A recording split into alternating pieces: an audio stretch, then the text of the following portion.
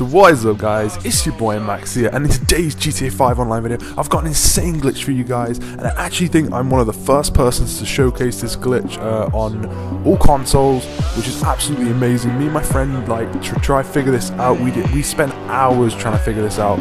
So if you guys go on to enjoy this video, please slap a like on it. I've got a few other things I want to talk about, so let's get into the video.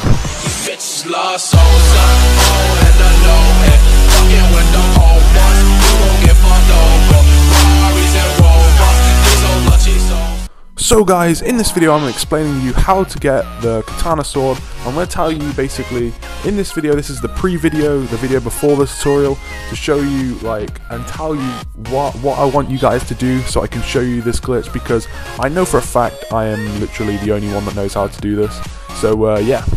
So, as you guys can probably tell by the title, there is a new prop on GTA 5 Online, which is absolutely insane. Now, I'm surprised a lot of people haven't done a video, and this is why I'm gonna tell you guys.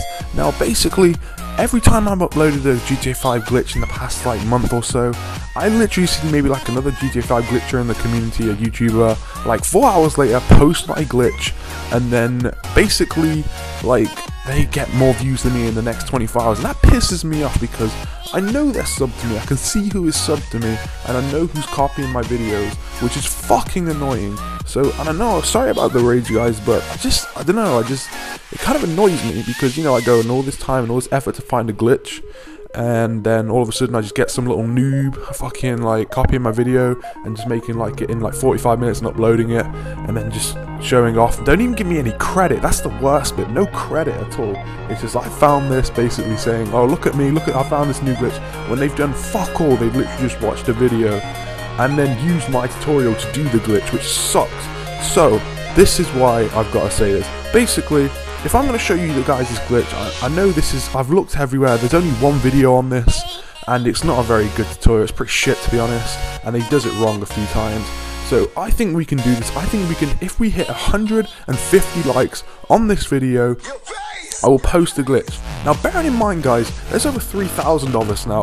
I have total faith in you guys. I honestly think we can do this because in our last couple of videos we've hit over 100 likes, which is crazy. I mean, there's videos that I've hit over 5,000 views, almost hitting 10,000 views. I'm pretty sure 150 of us could hit that like button. I have faith in you guys. I'm looking at you guys right now. I believe in you. But anyway, hopefully we can do this, and I'll post the glitch for you.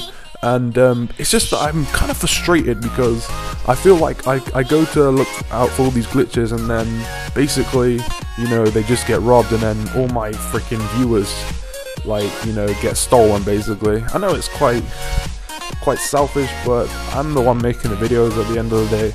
So hopefully you guys can understand this. This is I'm not having a go. I just want us to see if we can hit this benchmark.